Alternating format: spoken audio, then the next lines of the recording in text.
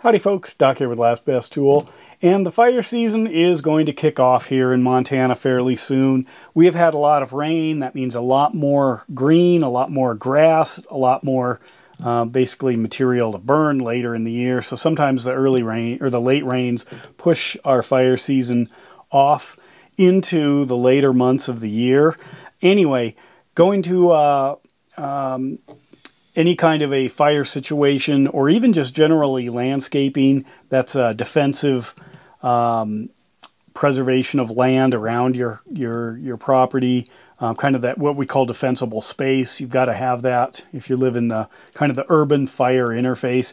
It involves using a tool called a Pulaski. This is a Barco FSS, or Forest Service Supply Pulaski. This was kind of my go-to, but I need to work on this handle. It's just been abused. It's been left in water, kind of a mess. What I've done is I bought a brand new Warwood Tool, made in USA, USA labor, USA steel, USA hickory, on this beautiful 36-inch Pulaski with a 3 3/4 standard Forest Service head. Now, Pulaski, General Pulaski, was actually the guy who pretty much refined this shape. Obviously, a similar shape has been around for a long time, but he really brought it into the United States Forest Service fold. If you want to read about something like this, I highly recommend The Big Burn. This book by Timothy Egan really outlines, how we ended up with so much public land, why that's a good thing, how we could have lost it all to industry where we wouldn't have the hunting and fishing that we do, but also the issue with fire. And Pulaski played a role in that. Beautiful story about him saving people's lives, and then later on refining this tool. He didn't patent this, unfortunately. Of course, it does carry his name. He didn't patent it primarily because the paperwork started to get a little crazy and he gave up. He was getting old. But anyway, this is a Pulaski, and this is my new one because I need to do a bunch of service work on this old one here, and I need to update and have an extra one on hand compared to my really old one. So in order to understand the Pulaski, so first of all, there are lots of companies that make it. Warwood Tool, I wanted to try them out. They're out of West Virginia since 1854. That's pre-Civil War. They've been making USA-made tools with USA-made labor and USA-made steel. There are a couple of other companies that produce Pulaskis that are pretty common, including Council Tool and Collins and a few others. This is my Barco here. This is FSS, is Forest Service Supply. This is a USA-made one. The problem with this one is it just needs some TLC. It has been soaked in water. It's been left out. But this is a traditional Pulaski. It's actually forged in this shape with the axe head and the mattock back here. This is a very specific design. There are lots of others. For example here, this one is I would call it more of an inexpensive gardening Pulaski.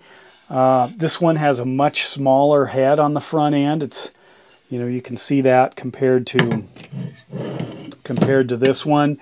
And they used a twisted technique where they just heat the metal and then just twist the back end, and it also is much smaller, as you can see if I compare it to this. Oops, it's stuck to my magnet. Hang on here. Wow. Ugh, there we go. Crazy. But anyways, you can see considerably less meat on the big end here. But anyway, let's get to it. What this is a Warwood tool, and Warwood was founded by an immigrant who worked a lot in the coal industry and mining, etc., and then started making these handmade gardening tools. So it's a full-on American company. It's a private company, family-owned, just beautiful finish for a Pulaski. I'm going to actually tighten this up just a little bit, but it's plenty good, better than most. Nice thick steel here. The way they've cut this, solid design. I have had this other one here for years. I have used it, this Forest Service one, forever. And this one, it's got a loose head. I just need to work on it. But you need more than one, unless you're the only person who's going to do the work. And so that's why I decided to take a look at some new ones and settled on this Warwood Tool. They're about $100.